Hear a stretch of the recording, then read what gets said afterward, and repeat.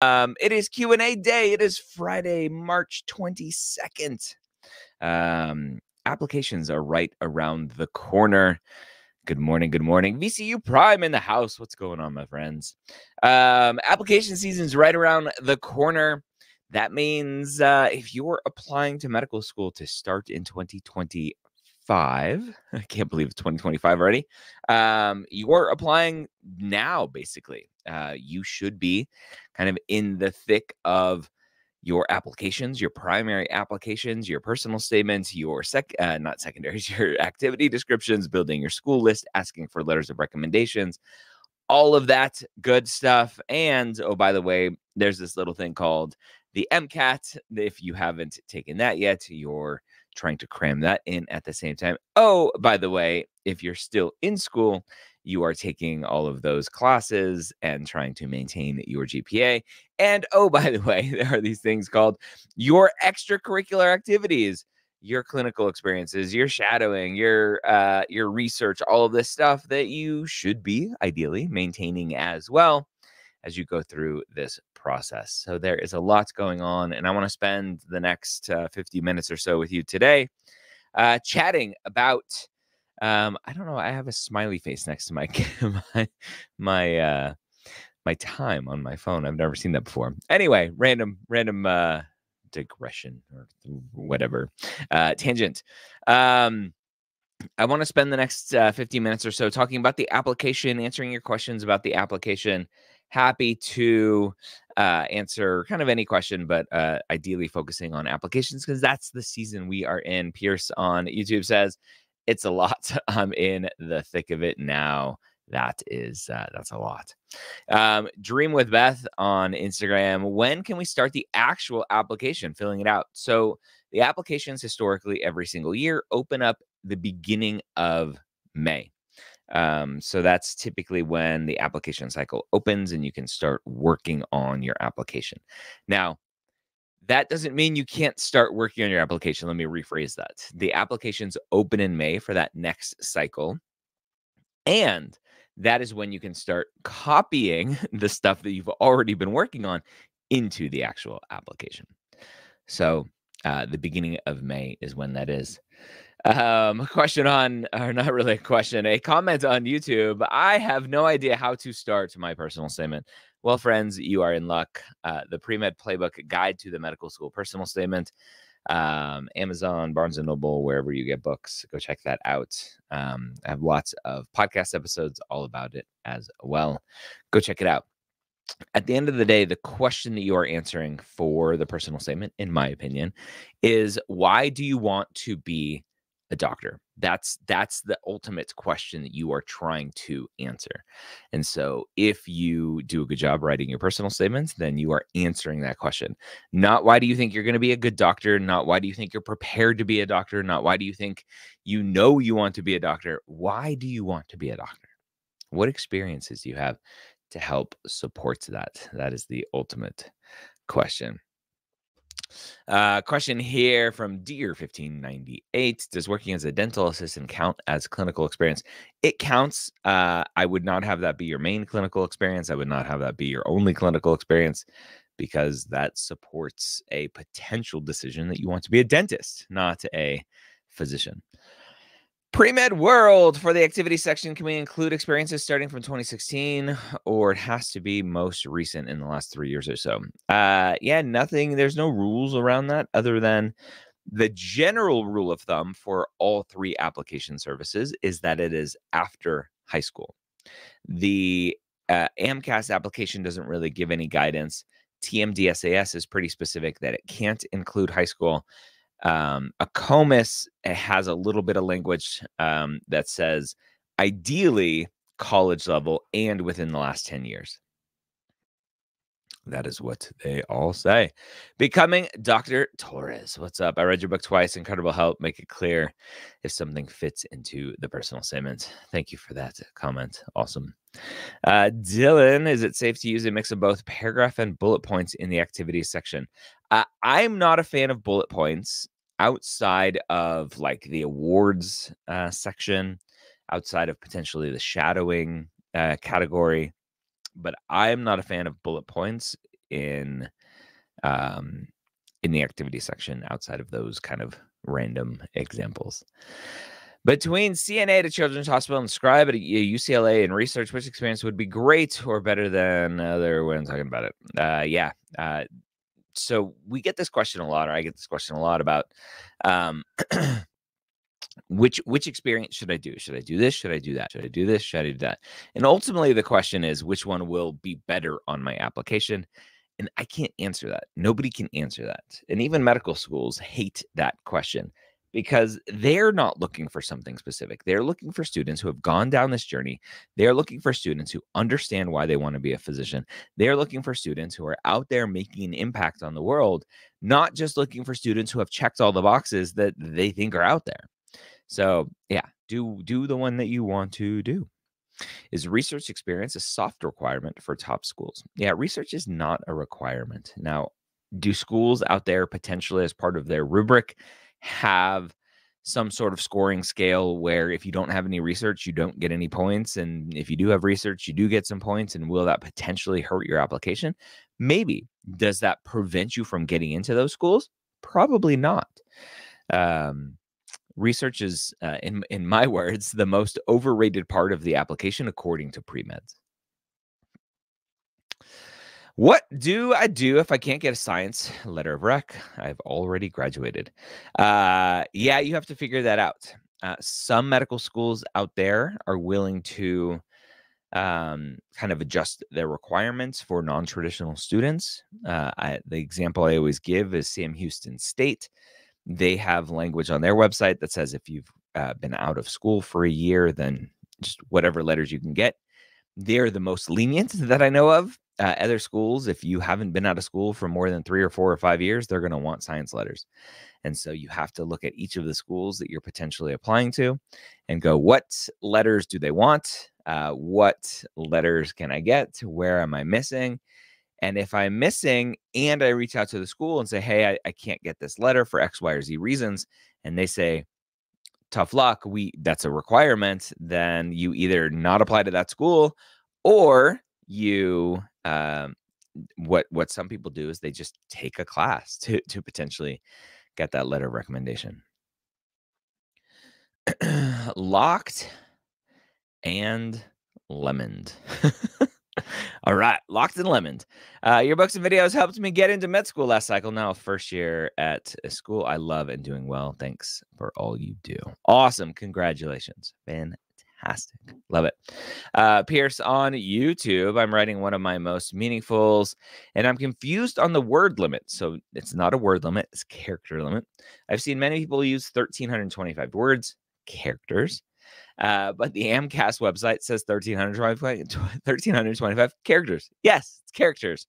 I feel like 1,325 characters is not a lot for a most meaningful. It is what it is. Yeah. Wherever you saw words, you misread, or whoever is putting out the fact that it's 1,325 words doesn't know the difference between words and characters. It's 1,325 characters. It's always been 1,325 characters, or at least for a long time. Again, in my application book, so I have lots of books, written lots of books. Pre-med playbook guide to the medical school application process. There are examples in here of activity descriptions with most meaningful descriptions and all that kind of good stuff. So do your best. Remember, Pierce, with the most meaningful, you get the 700 character description, and then you get the separate, not an additional, it's a separate 1,325 characters to answer the question, why is this most meaningful to you? Any tips on the preview? Go take their practice test and do the best you can. It's kind of a trash test. I'm not a big fan of it. How do you know when your personal statement is ready? I feel like mine is never good enough. So, Ari Love, I heard a great quote one day, a couple of years ago, that said, great art is never finished. It just stops in interesting places. And so that's how I feel like the personal statement is. All of your activity descriptions, your secondary essays will feel like this as well, where you're just going to have to be okay with it in very interesting places where it stops. And outside of that, you will always nitpick it. You'll always nitpick. Hey, Dr. A, what does medical school mean by personal letter? I'm assuming you mean personal statement. That's what I'm assuming. Volunteer at one place for a long time rather than doing multiple places. Can't really answer that. Where can we read the book? Bookstores, libraries, Amazon, all of those good places. But all your books, and I'm current second-year med student. Thank you for your work and guidance. Hey, what's going on? Thank you. Awesome. Love it. Should you write multiple personal statements? I'm not sure what you mean by multiple personal statements. Should you go through multiple drafts? Of course, right? This is a process that you go through. So yeah, multiple drafts. I mean, like when they say one of your LORs can be a personal letter. I've never seen that. I would love to know what school says that. Yeah, I've never seen that. Let me know. Nat. My guess, and this is just a random guess because I've been doing this a long time. My guess is that this is not a U.S. school saying that. It's maybe a Caribbean school, an international school. Nat, I would love to know. Happy to be wrong. Does doing a retrospective chart review for clinic count as clinical research? Yes. Sounds like it. I would say so. What characteristics make a good letter of recommendation? So ultimately, at the end of the day, a good letter of recommendation is written by someone who knows who you are, can speak to who you are, speak to your traits, speak to your qualities, and not just a letter that says, hey, Sally got an A in my class. Hey, I'm the dean of this department, and so you should respect me. And I really don't know this person, but I'm a bigwig, and so you should respect my opinion. Like, those don't matter. It's really a letter that can speak to who you are and the impact that you have on those around you. Those are fantastic letters.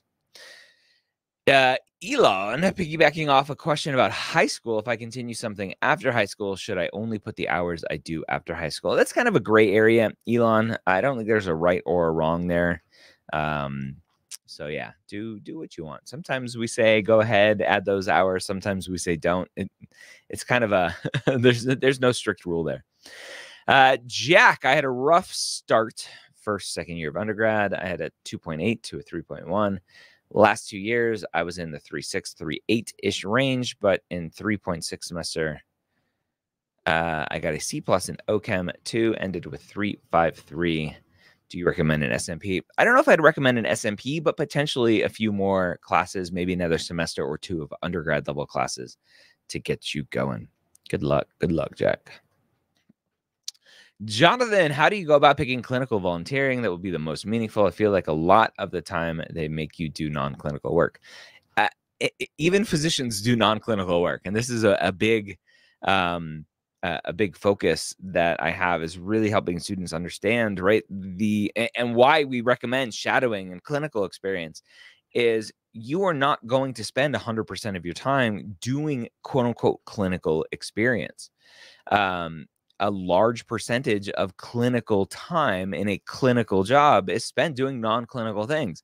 The goal is you just don't focus on that when you're writing about it. Like if you have an amazing, whether it's volunteer or paid position where you're interacting with patients and you're taking care of them and you're caring for them, whatever, you are also at that same time cleaning, stocking, whatever. Just don't focus on that stuff when you're writing about it. That's all. Easy peasy. Does the C+ completely screw the upward trend? It doesn't completely screw it. It just puts a little dent into it.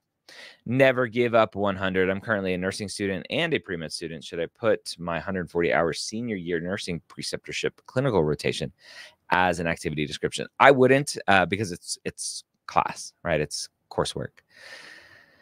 Good luck. I never understand why pre-meds, especially pre-meds who know they want to go to medical school, do nursing as a pre-med kind of major or path. It's just, they're two different paths. So anyway, Reese on Instagram, do schools look at the amount of BCPM hours, biology, chemistry, physics, and math? For those of you who don't know, those are the science courses for AMCAS and TMDSAS. ACOMAS for DO schools do not consider math a science for some reason.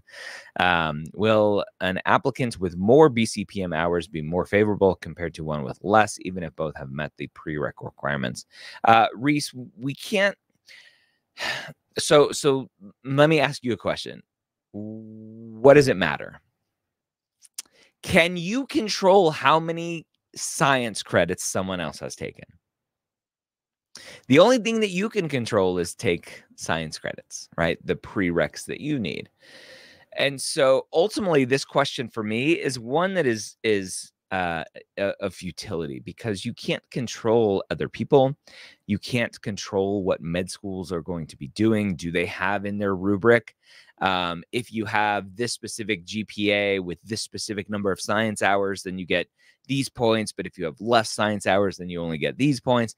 Like, it's the question is too nuanced and too focused on what are the med schools going to do, that ultimately for me, it's a useless question, because the only thing that you can control in this process is how well you do in the science classes that you take. If you have a 4.0 in the 30 or 40 or whatever it is science credits that are required for either your major or for med school, are you going to go, well, Sally has 60 credits, so I think I'm going to take 61 credits, right? This isn't The Price is Right, where the person who's closest without going over wins. Like, that's just not the way that this works.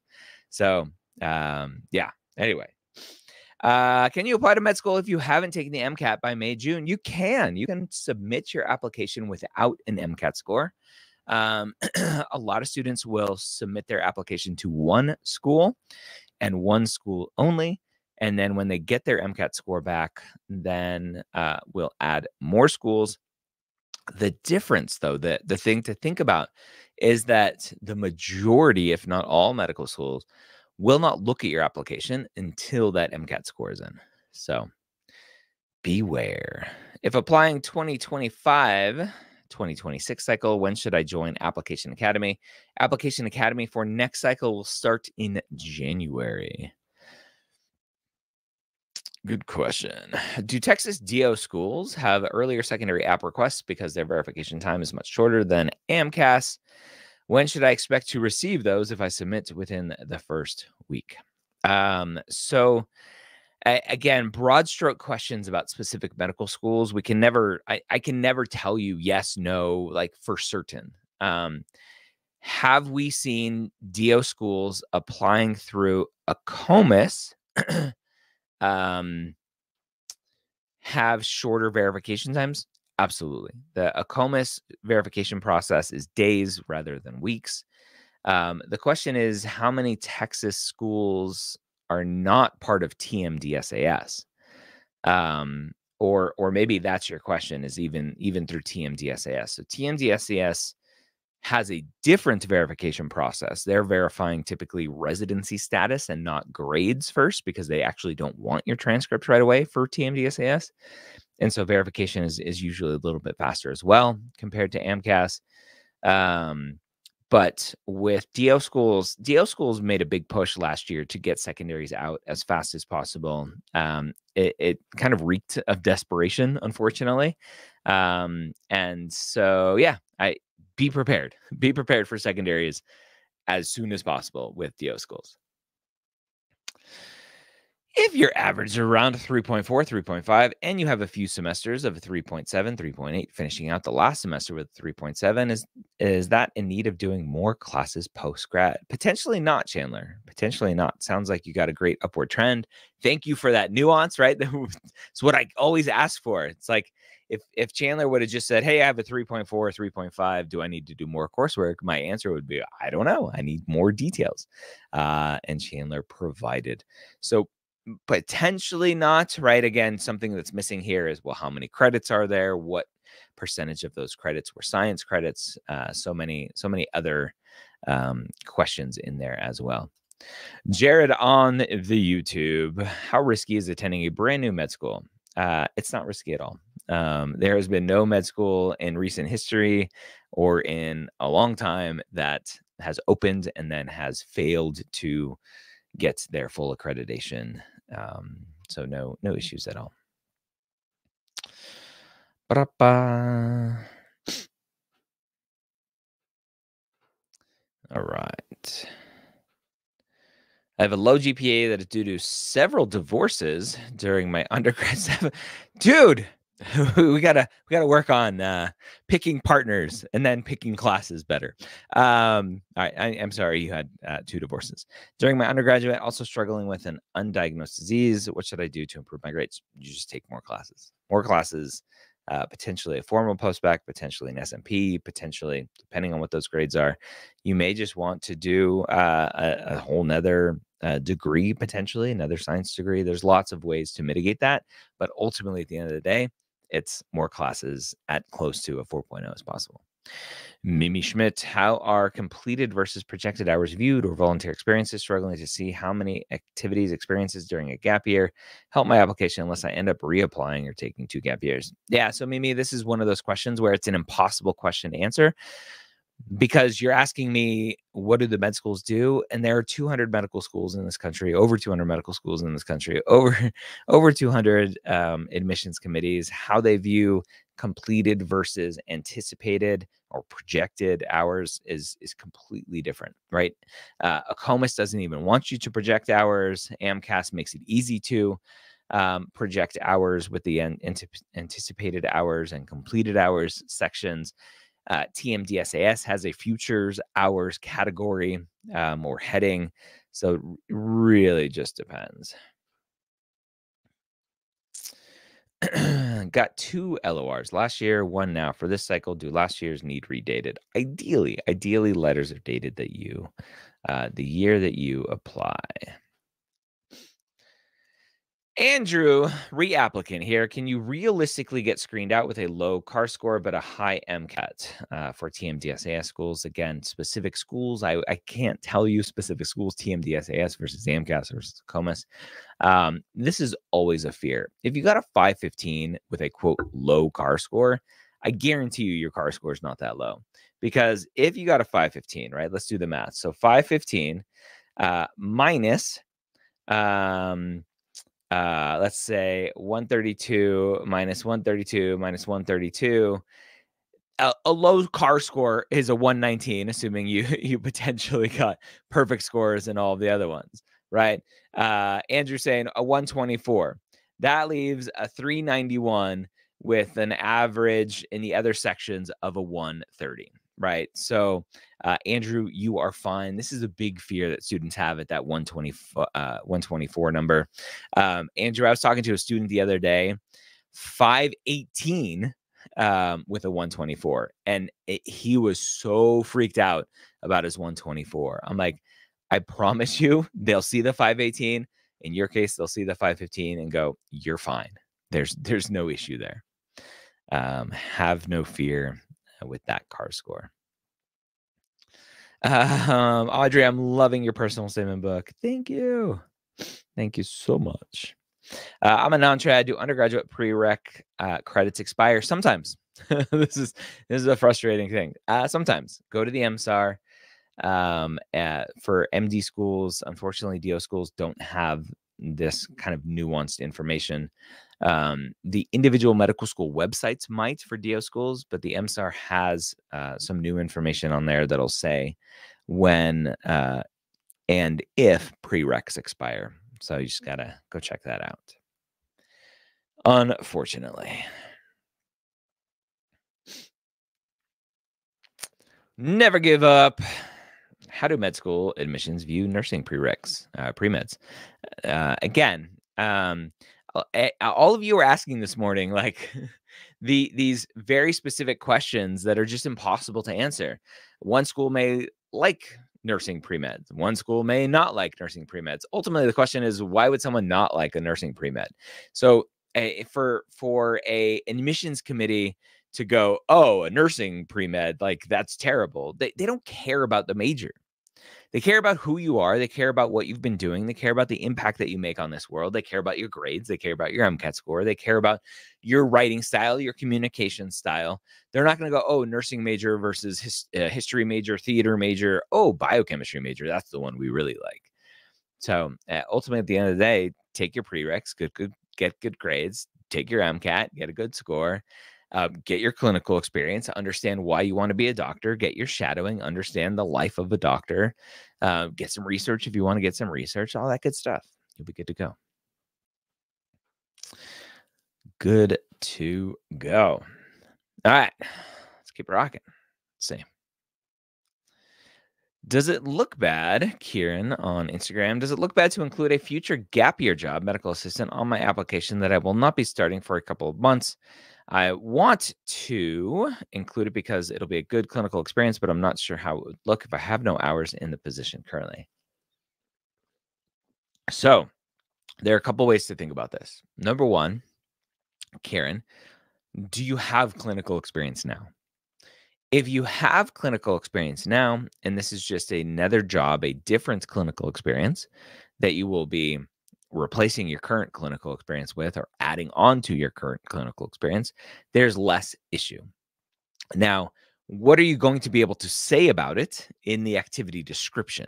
Not much, right? You're not going to be able to show who you are. You're not going to be able to show the impact that you have because it's all, this is what I will be doing. If you don't have clinical, so in the first scenario, you have clinical experience. This is just more or slash different. There's probably not a huge issue with you including it, even though it's probably a wasted space because you're not going to be able to say anything about it. A lot of medical schools will ask in their secondary applications if you are taking a gap year, you're doing something else or whatever, like what are you doing during the application cycle? And that's an opportunity to talk about this new job. If you don't have clinical experience or if you don't have enough clinical experience, which is kind of vague, and you are putting this on your application because you're hoping that it'll be like, look, I'm going to have the hours. I'm going to have the hours. That's not the goal of this process. The goal of this process is to get the hours, reflect on the experience, and be able to communicate in your essays and in your interviews why you want to be a doctor. It's not about showing the medical schools, look, I have hours.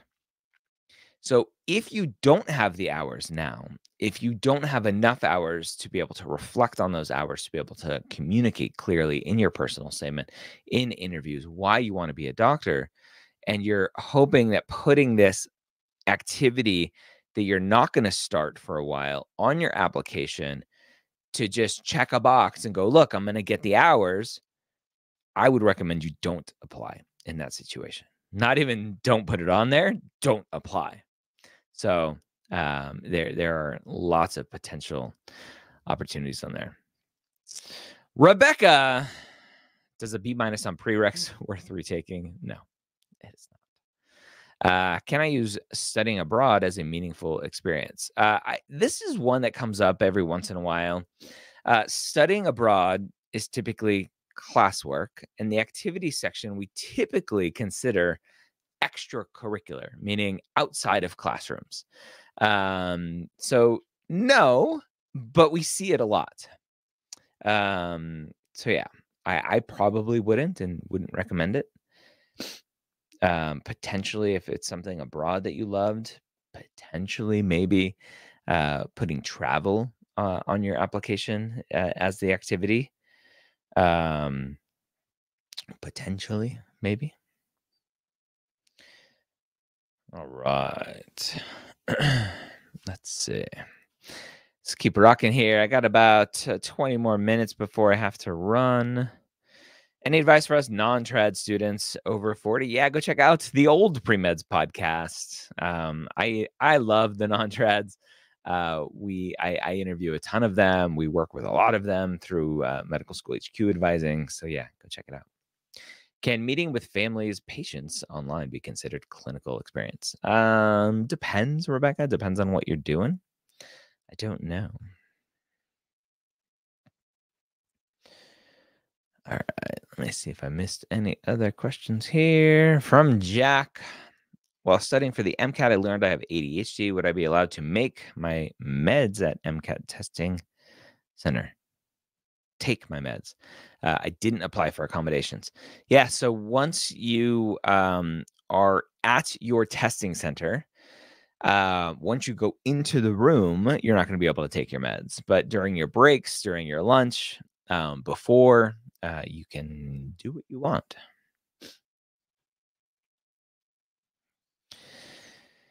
Crystal, if I go from a 3.7 average to a 4.0 average my last year, does that maybe count as an upward trend? Sure. I mean, a 3.7 is a fantastic GPA to begin with. So yeah, do it. Sassy Brassy. How do I know when I'm ready to apply? I'm taking the MCAT in April, starting a gap year. I have a ton of experiences, but no personal statement, no pre-writing, no shadowing. If you don't have shadowing, I would say you're not ready. A ton of experiences. What are those experiences? That would be my question, to make sure they're effective clinical experiences that give you the experiences you need. Could you potentially squeeze in shadowing right now? Yeah, potentially. But ultimately, at the end of the day, if you're not writing your personal statement, no pre-writing anything, like, why? Why is that? So be careful there. All right, let's bring on Tara. And if you're on YouTube, you want to come join me live on Instagram, you can do so. My friends on YouTube should be able to hear.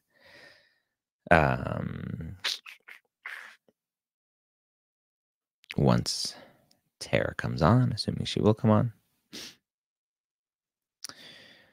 Anne asks, should I write a different personal statement for MD and DO schools? I don't think you need to.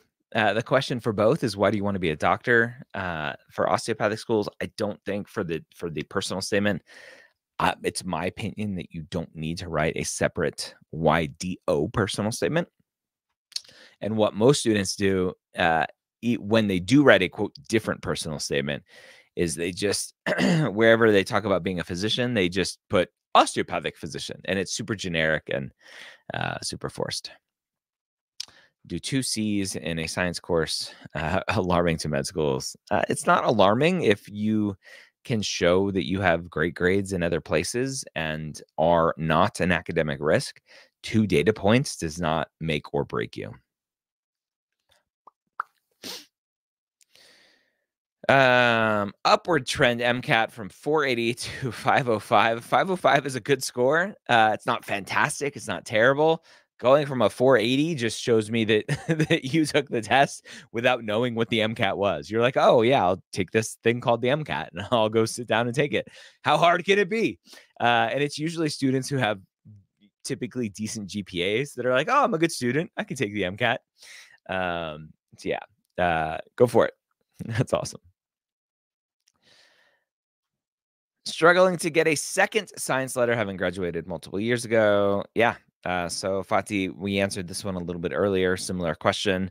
At the end of the day, the med schools have their requirements for what they want. Some medical schools will waive those requirements for non-traditional students. Some won't. Some may have a case by case. So you just have to reach out to schools, unfortunately. What's up, Fitness Bunny? Hope you're doing well. Is medication therapy management phone calls with geriatric patients as a pharmacy tech considered clinical experience? Maybe, maybe. Yeah, that's an interesting one. That's super nuanced, but potentially it depends on what those conversations sound like. But yeah, potentially make the argument for it. Put it as yes and make the argument for it. Okay, it's a joke. That's the username on Instagram. I don't have a lot of shadowing experience, but I have been working full-time in an ED with a lot of patient interaction, clinical, and work a lot besides the docs. Can that help buffer the shadowing? So define what not a lot of shadowing experience is. And I would also recommend you have the exposure to these physicians. Say, hey, doc, can I stay for an hour or two after my shift and just hang out with you a little bit more focused on just watching you and listening to you. You have that exposure already. go do it. I provide Reiki based on inpatient referrals. Is this clinical? What about hospice programs, visiting patients at home? Hospice definitely is clinical. Reiki, you may get some pushback on that, just being some Eastern medicine. Go for it. If it's in a hospital, in a clinical setting where you're doing this, obviously the hospital that you're in is a little bit more on the Eastern medicine side of acceptance. So go for it. So here's where legit taco. Here's where I have issues with students giving advice. For those asking about LORs, if you've been out of school, you should be good with one science, and hopefully you've done some research in a gap year.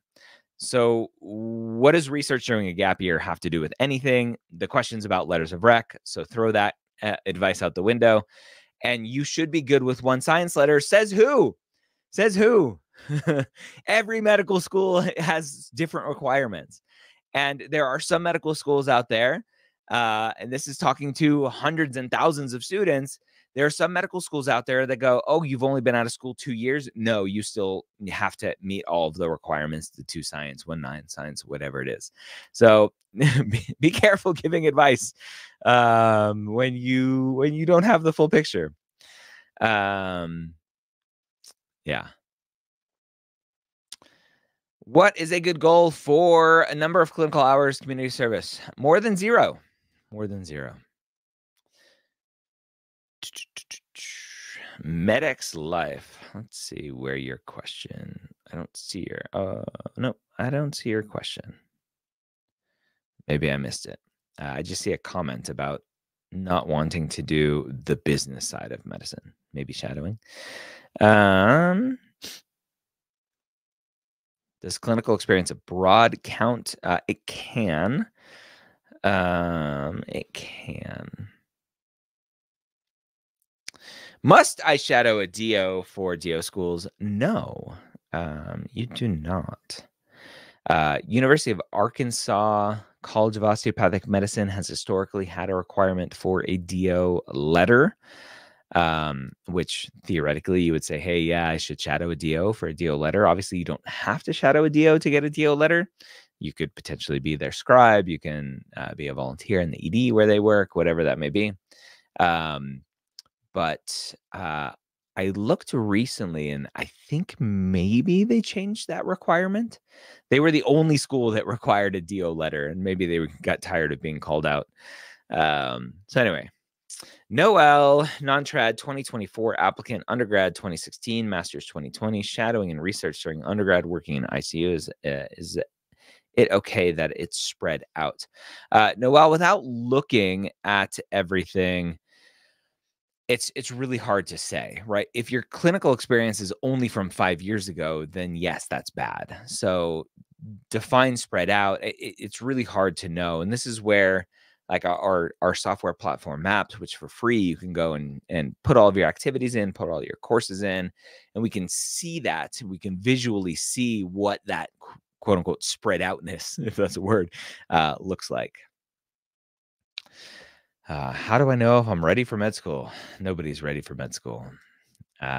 Wesley, how should I write a personal statement that is compelling enough? Define compelling. So this is where a lot of students get tripped up, is they get focused on, oh, my personal statement has to be compelling. It has to be unique. It has to stand out. It has to be woo, right? And ultimately, the personal statement has to do the job. It has to show medical schools why you want to be a physician. And for most students applying to medical school, it is going to be a very common process. You were hurt, you were ill, your family was hurt, your family was ill, obviously death. Friends were hurt or ill, potentially parent exposure. Those are the most common things that show kids typically, sometimes later in life as well. Again, we work with lots of non-trads to show students, oh, like there's this whole world out there of people that help other people in this setting, wearing a white coat and a fancy stethoscope and whatever, right? So the personal statement just has to show that journey of exploration. Where a lot of students go wrong is they focus on, "Ooh, look at me. I know that being a doctor involves communication skills. So let me tell you how I have good communication skills. Oh, I know that being a doctor involves lots of teamwork. So let me show you how I have teamwork." For me, that does not make a good personal statement.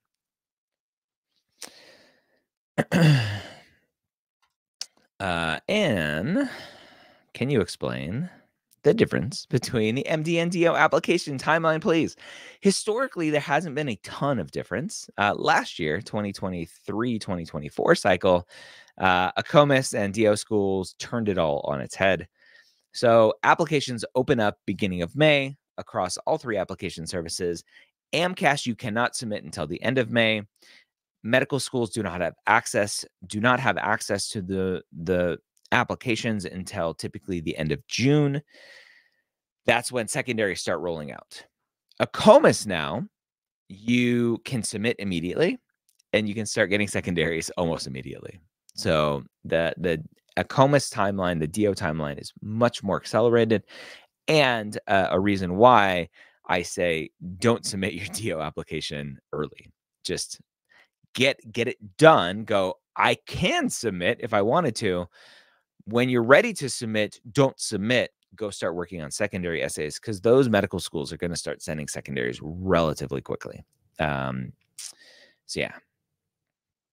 Do you have any advice on cutting down my personal statement? It depends on how big it is. So DO and AMCAS and ACOMAS, you get 5,300 characters.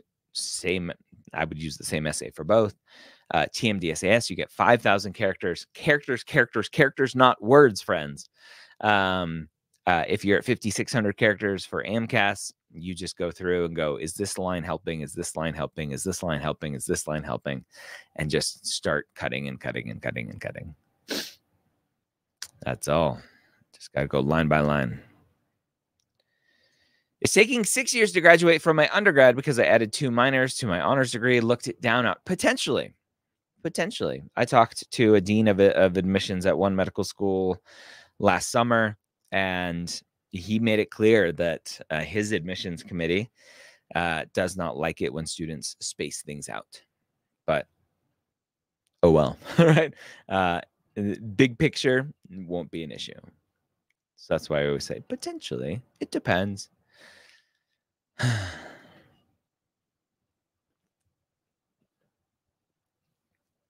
How important is defining a theme in a personal statement? I do not recommend a theme in a personal statement. You know what the theme is? You are the theme. Who you are, the impact that you have on this world. That is the theme.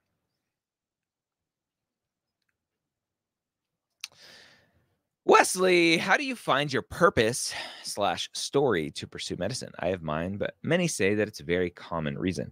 Common is not a problem. Common is not a problem. It has to be authentic to you. And this is where students go wrong, is they think, oh, that's common. Common is not cliche. Cliche is I like science and I want to help people. There's no authenticity there. That's just cliche. Common is I grew up, my grandma had a stroke. I was in the hospital with her by her side for 2 weeks before she passed. I saw the impact the doctors had. I saw the impact the doctors had on our families. I saw that the care that they took, it really made a big impact on me. That's authentic. That is common. Even I had Sanjay Gupta, right? Dr. Sanjay Gupta from CNN on the podcast, the Pre-Med Years podcast. If you guys don't know, I have a podcast, premedyears.com. It's been out for 566 episodes, I think now, almost 10 years. November will be 10 years. No, November will be 12 years. Yeah, 12 years. Crazy. But Sanjay Gupta, I asked him, like, how did you get down this path? His grandma had a stroke, and he realized that there were these people out there called doctors to take care of patients and families. And he's like, that's what I want to do. Right. My story is a little bit different. I had my dad was a type 1 diabetic, kidney failure, dialysis, kidney transplant, failed, rejected, ultimately passed when I was young. But that exposure wasn't why I wanted to be a doctor. I was injured playing baseball, hurt my shoulder, went through physical therapy, went through athletic trainers, realized, oh, there are people out there that help athletes return to the sport they love. I want to be a physical therapist. And then I realized, in my senior year of high school dissecting a cat, I'm like, oh, I want to cut people for a living. That's what I want to do. And I kind of married the two and said, oh, I want to be an orthopedic surgeon. That was the only reason I went to med school. Is I want to be an orthopedic surgeon. And I had seen an orthopedic surgeon for my shoulder injury. And so common is fine as long as it's your story. So I picked up my book, The Pre-Med Playbook, Guide to the Medical School Personal Statement. Read this. This book is the book that helps you tell your story. This book.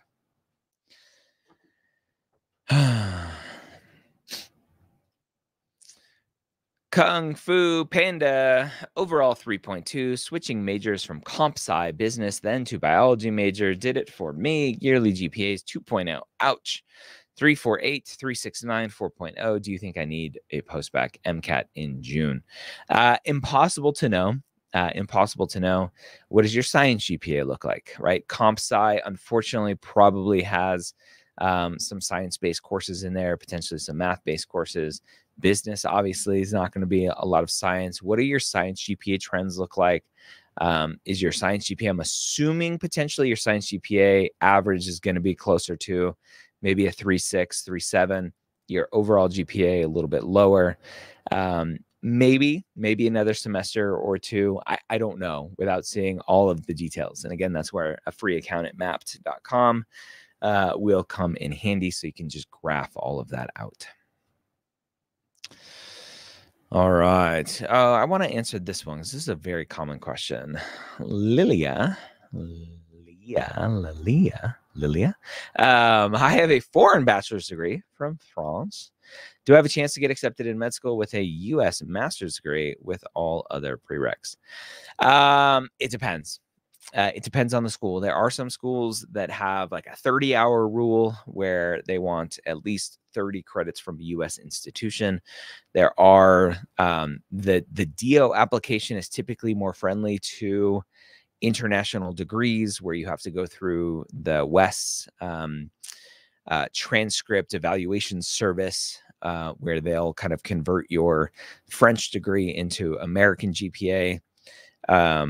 Some schools, a lot of schools have what we call the 90-degree rule where they want our 90 credit rule where they want 90 credits from a U.S. institution.